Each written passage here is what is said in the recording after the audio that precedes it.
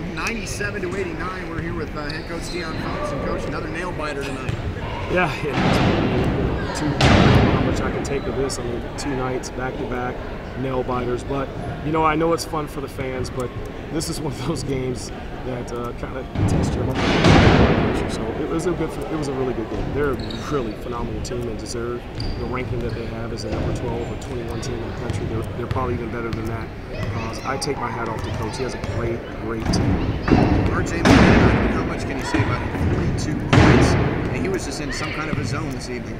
You know what? He was. He had a really good night, and he hit big shots, and that's, you know, we're learning about him that he can do that. So he's playing to the level that we were hoping that he can. I don't know if he can deliver this every night. We can't expect that every night. But you know, when you have your Terrence Walker out and you're having to change up your lineup, he took on a big responsibility and a big role.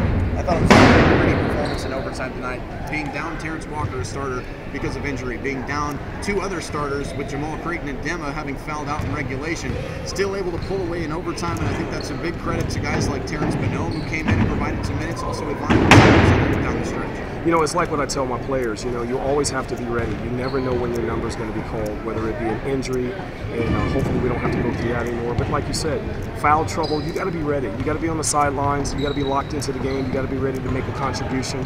We talk about that each and every day, that you never know when your number is going to be called. And tonight was one of those nights that our guys kind of locked in and they paid attention and they were ready. Obviously, we gave up some offensive rebounds there late, which they have a lot of size and strength.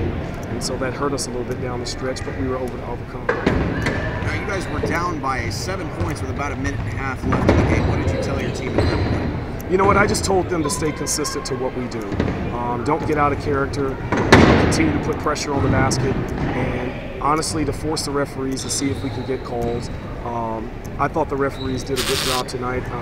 You know, they were doing a great job educating me on a couple of things that I had wrong.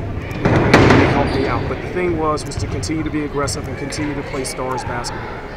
And then with 10 seconds left, you're down by 3 in regulation. Called a timeout. What was the play drawn up in the timeout? Eventually got RJ McGhee. You know what?